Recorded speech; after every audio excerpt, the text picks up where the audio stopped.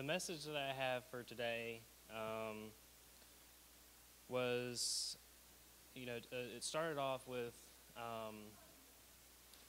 a comment that one of my friends had made on Facebook in one of the groups, for one of the town groups that I'm a part of. And this was back in December around Christmas time. So one of the comments that she made, she is not a Christian. She doesn't believe in God. We went to school together, but anyway, so she's in a same-sex relationship. She doesn't believe in God. And she had made comments, somebody had posted on there that, the reason for the season, basically, Jesus is the reason that we celebrate Christmas. And she commented on that was very rude and inconsiderate to those who may not believe in God and may not have those beliefs. And at first, that kind of made me angry. I'm like, well, we could say the same thing for you. If you don't believe in this, then, why aren't you being rude for not allowing us to believe and express our beliefs? Which, in a lot of times, that's the case. They say, oh, well, you believe in God. Everybody doesn't believe that way, so you just need to keep that to yourself because that's offensive to us, that you're telling us that we're wrong. But when it's the other way around, right, whatever they believe is just, well, this is how we believe, and you should think the same way. So at first it made me kind of angry, but then,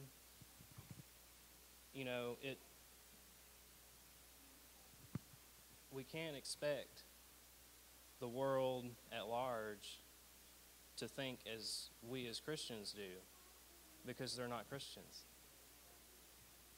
And that's what our job is to not go out and tell them how wrong they are. What they're doing is sin, and we as Christians sin as well. So being part of the church, being the body of Christ, is not just going out and telling people you're sinning, you need to change, this isn't how you're supposed to be. The point is we need to bring people to God because God's the only person who's going to change their heart. We can't do that.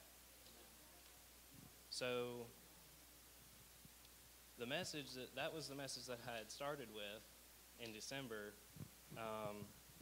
And as I started to try and read more into that and say, how can I develop this into a message, it kind of went in a different direction. So it's still relevant, but it went in a little bit of a different direction. The story of Zacchaeus, the Bible says that Zacchaeus was a tax collector, and it was the chief tax collector for the region.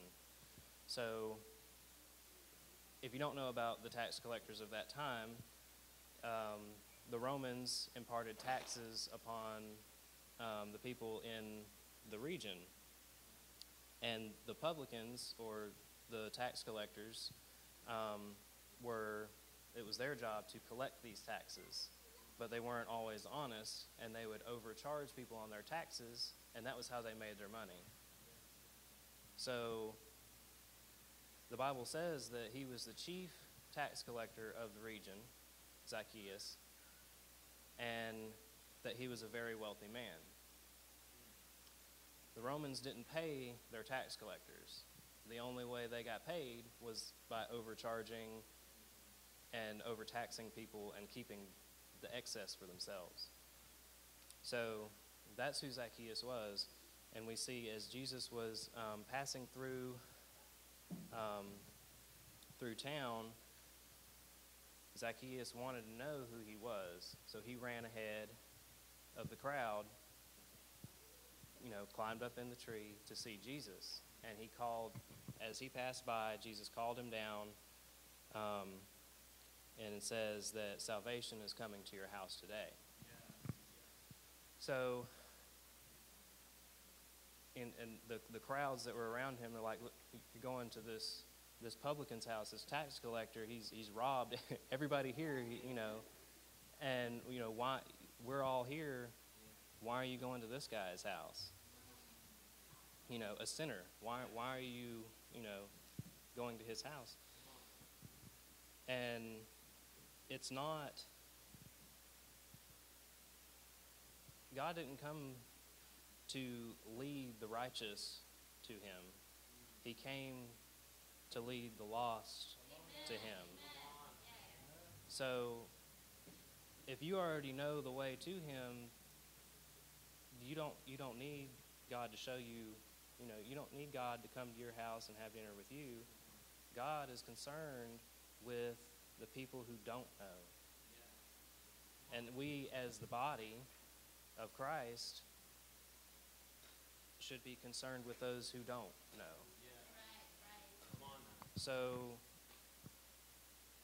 while it is good for all of us to be here, fellowship, and be a part of the church together, we need to be focused outwardly to the world that does not know who God is, and get them in church where they can experience God and he can make the change in them.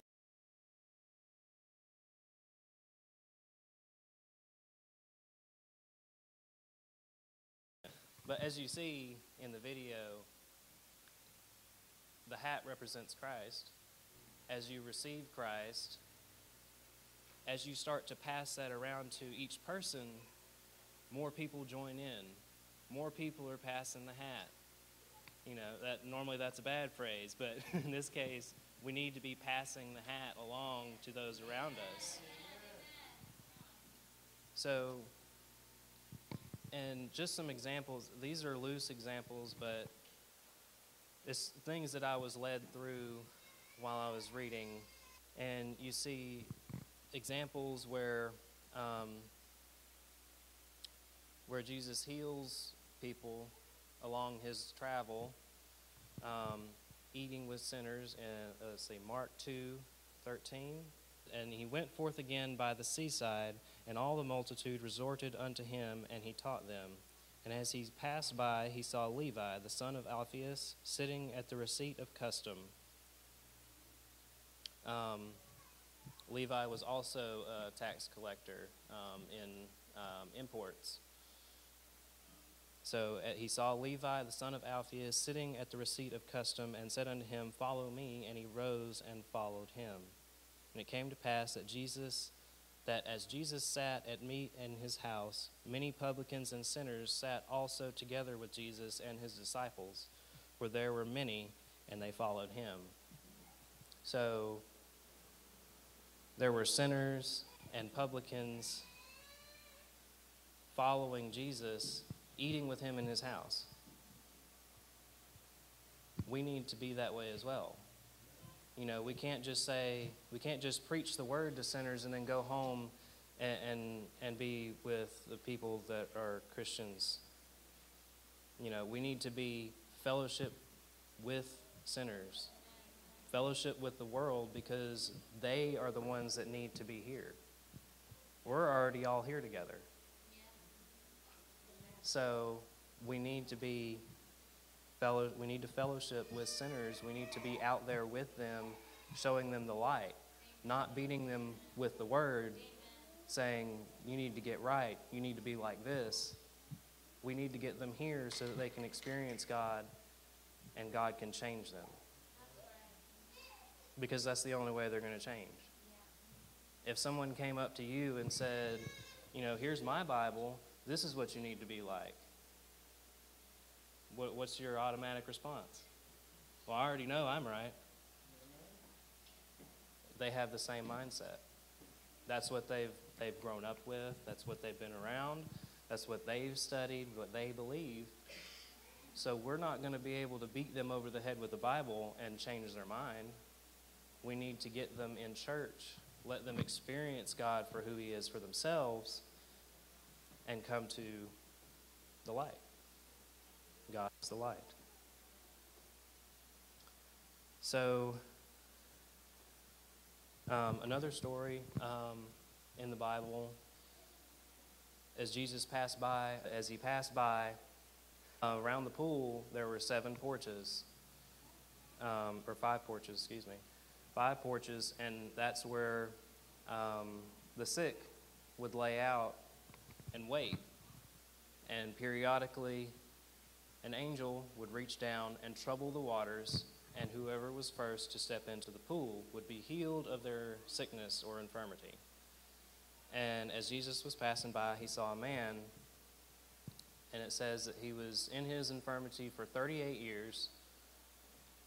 And Jesus saw that he was in his infirmity for a long period of time, and he asked the man, "Would you not be healed?" And the man says, "Well, I have nobody here to help me to the pool.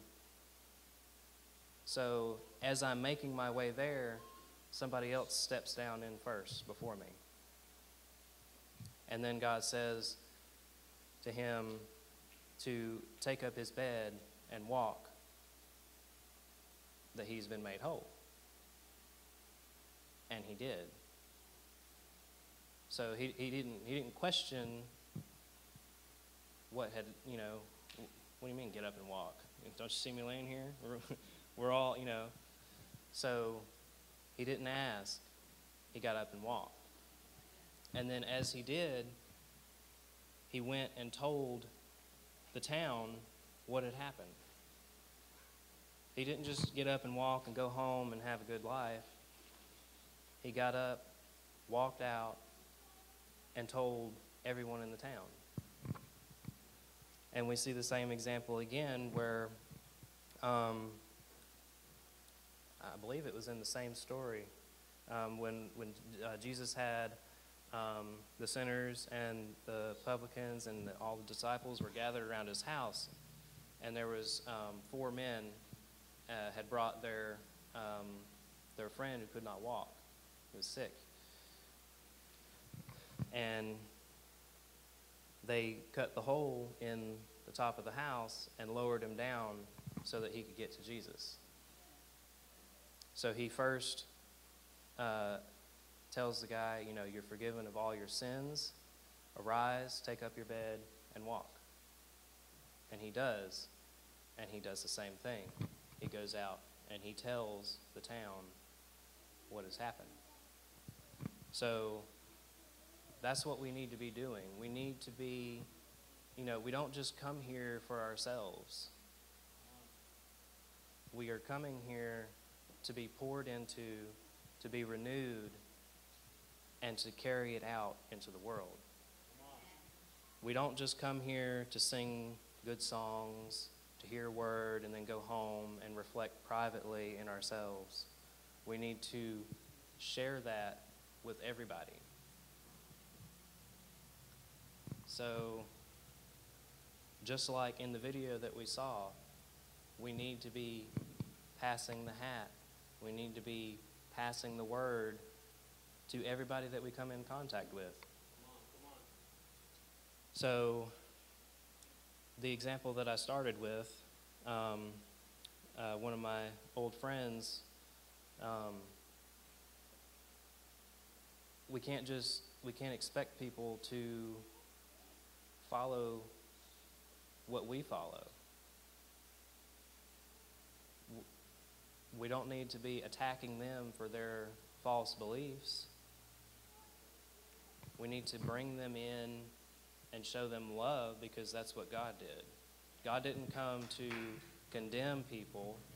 He came to save them. He came to show them the way to the light. That's what we need to do as well.